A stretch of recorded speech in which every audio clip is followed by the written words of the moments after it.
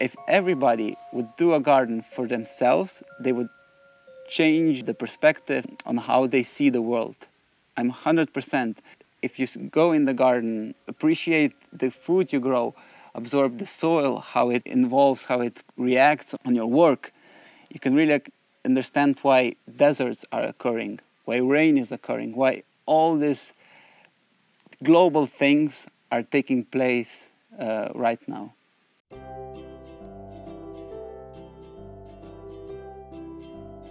My name is Robert, I'm 26 years old and I'm a gardener from Slovenia. With Tjaša I cultivate a 300 square meter vegetable garden, and together we permanently live in a tiny house next to it.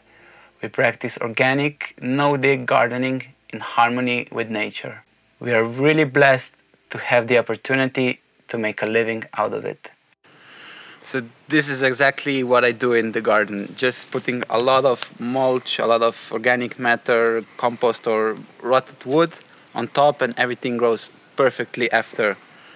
It's what nature does it in the forest, and I'm just copying it.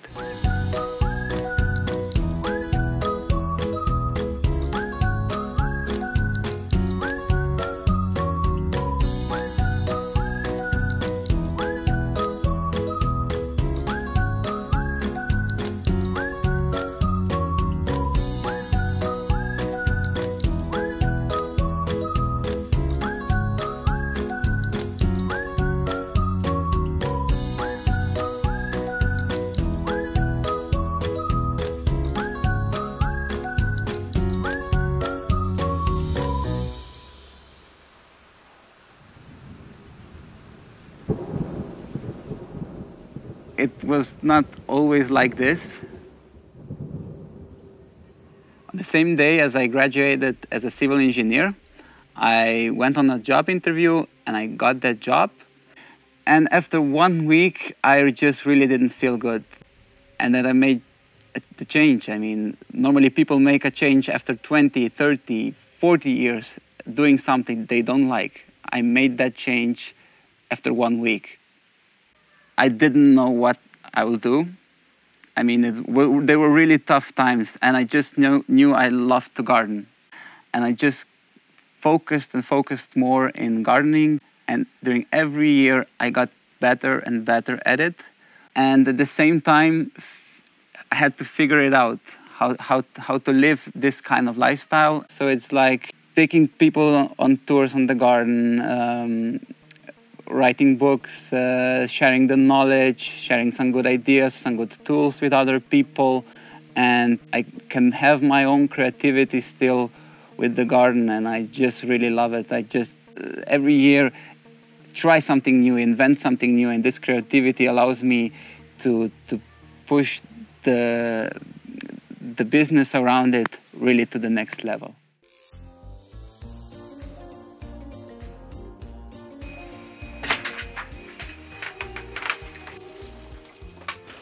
Welcome to our tiny house. We are in kitchen. Here we have some supplies, and behind it is the bathroom. Here's our wooden barrel for the shower. This is our main living area. Here we spend the most of our time. The place where we sit and eat and work and everything is just here. Every house needs a place where you need to put some stuff. We collect a lot of postcards from our travels, and also friends send us their postcards from their travels, and it's really fun to collect them. And above the kitchen is our bedroom. To be in a tiny house, it's not about living on 17 square meters. It's about not living on 200 or more.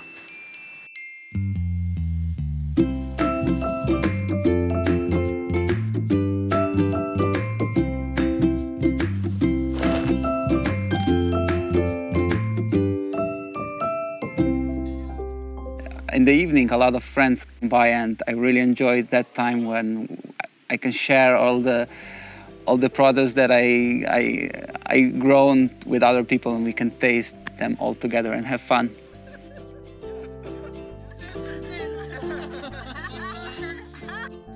I like to hang out with creative and happy people, and I want that a lot of people just live their dreams, because then they'll be truly, truly happy and creative and free.